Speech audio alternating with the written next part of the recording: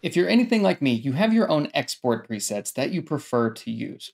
Now, the problem with your own export presets is that they get mixed in with all of the generic default presets that Premiere Pro ships with. And this can be annoying. I just want to see the stuff that I made and that I want. I know, I'm selfish.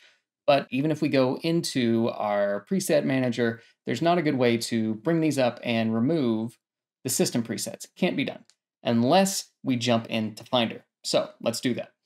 We'll cancel that. Let's close Premiere Pro.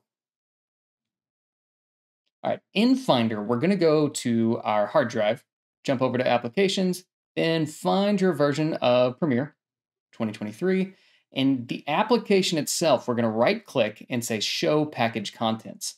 Now that's going to open up. We'll go into Contents, and then we're going to look for the MediaIO folder.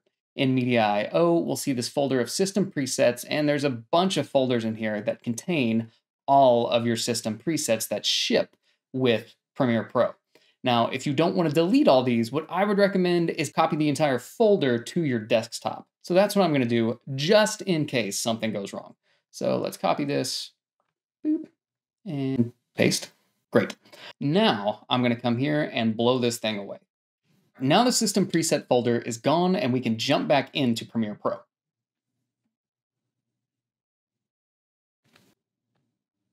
In Premiere Pro, we can go to our export panel. And then if we look here in our presets, all we have are the presets that I created, and all of those default presets are gone.